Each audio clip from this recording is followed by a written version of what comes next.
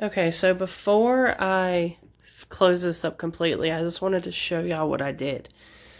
So, we took a thin piece of wood, cut it to size to go underneath the couch cushions. So like that one. And this is going to be where we are attaching the new fabric to. So here is the new fabric. Pretty awesome. Okay, so all I did was cut it and wrapped it around it. The edges, Kenny's better at the hospital bed corners, but I kind of wrapped it like a present. I don't know. He might have to fix that for me. But anyway, so I'm going to go ahead and close this all the way up. And then I'm actually just going to staple it. I started somewhere. I don't even know where I started at. Started stapling. But I'm going to staple it all closed, turn it over, and it should stay. We'll see what it looks like, and then we'll just set it down. We'll do this one. Same thing, and easy peasy. And dun dun dun dun dun dun. Done! I'm so excited. It worked. So my plan had been to use the staples to put the backing on. This is the back of the couch cushions.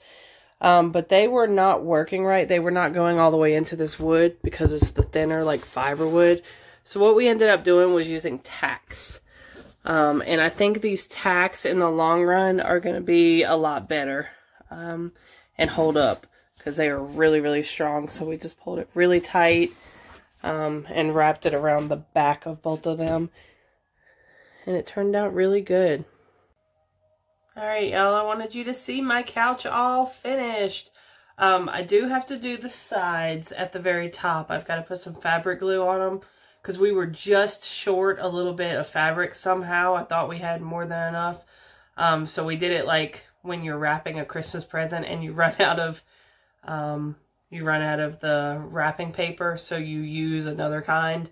And you put it underneath. That's kind of what we did. But we use the same fabric. So I just have to get fabric glue for that. But otherwise it's done, and I just wanted to show y'all. So come check out my new couch. Look at it. It is beautiful. I absolutely love it. Kenny actually picked out, believe it or not, Kenny picked out this fabric. And I'm really impressed with him.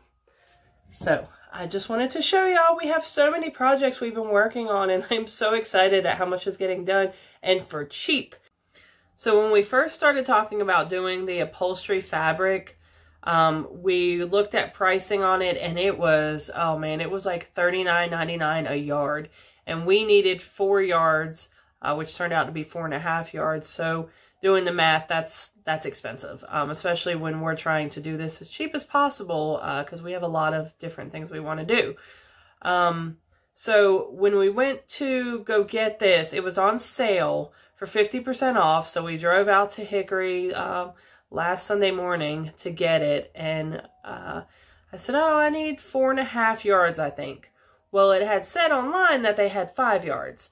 So what I know that from my last time, if you remember my video with the curtains, if you empty out the roll and you buy the rest of it, you get, I think it's 50% off.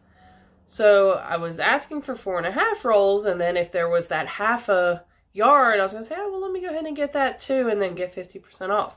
Turns out that had exactly 4.5. So we got the discount anyways. We got 4.5 yards of upholstery fabric for $56. I mean, that's crazy. That's why we've been waiting so long to do this, because it was really expensive.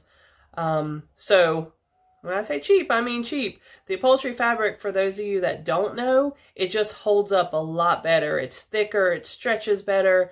And for it to be a couch, we figured we needed that over just regular fabric. So yeah, no sewing and cheap. There you go. Thanks for watching, y'all.